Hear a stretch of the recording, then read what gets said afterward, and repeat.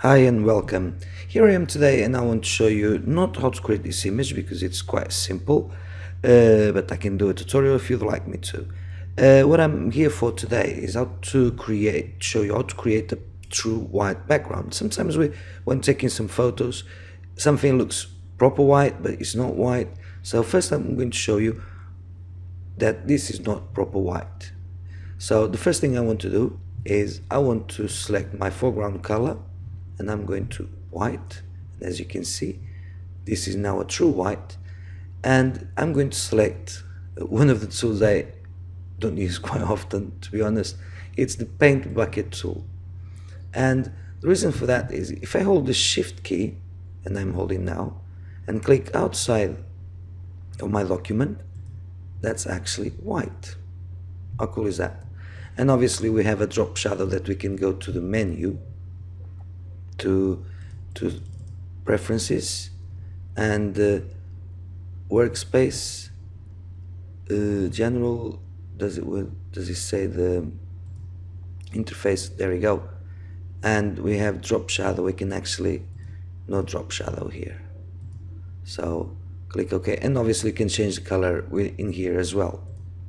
So as you can see now we don't have any drop shadow, and we can see that it doesn't look any true white. So how can we do that? Well, we can go to filter, camera filter, and we can actually clip the white. So if we can come here and clip, so now as you can see over here there's a red bit here.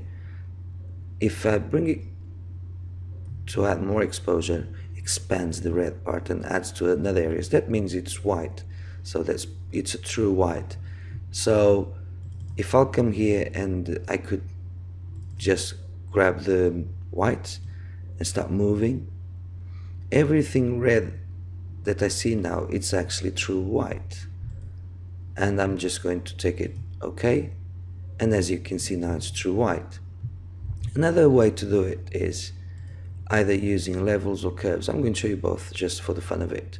So I'm going to select levels, and we have some eyedroppers here, and the last one here, it's the white point. So if I click here, that area just turns itself true white.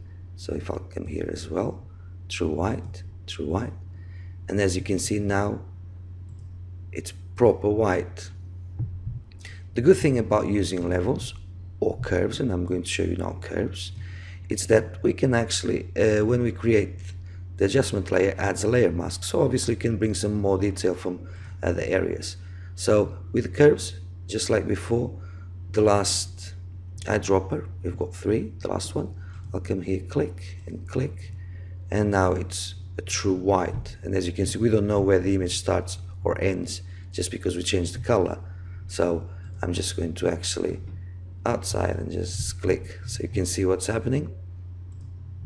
So at this moment in time I could just select my curves and select the brush like so, and I can bring some detail back from some areas that I may decide that I don't want to keep a true white, or because it's too overexposed now.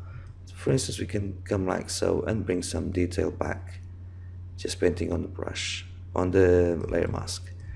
And as you can see, super cool, super easy, and as you can see it's a true, and I'm going to do it again,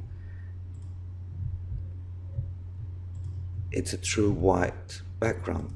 As you can see, absolutely fantastic. That's it for now. Thanks for watching, and don't forget to subscribe and like and share this video with your friends, family, and even to those you don't know. Thanks for watching, and I'll see you next time. Bye for now.